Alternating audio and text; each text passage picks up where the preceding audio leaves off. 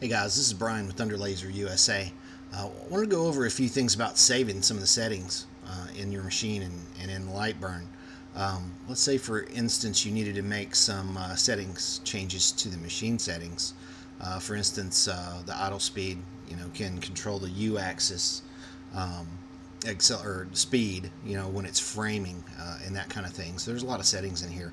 But before you go in and do any settings changes, it's a really good idea to save this configuration, and you can call it, LightBurn backup config or whatever you want to do, and be sure and save that configuration. Then you can go in and make any changes you need to, and then if something isn't quite right, then you can just load that saved config back into the machine, and so that'll take care of that. Also, if you use the camera, you can back up your alignment settings.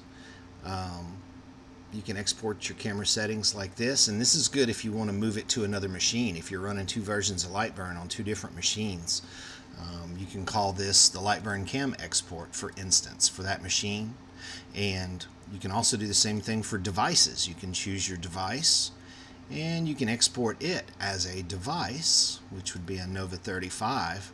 And then in your new instance of LightBurn, or your instance in your other computer, you can load your camera calibration as well as your device and your libraries and everything else. The machine settings thing won't be a factor if you're just adding your device and your camera to a different instance of LightBurn or a different computer.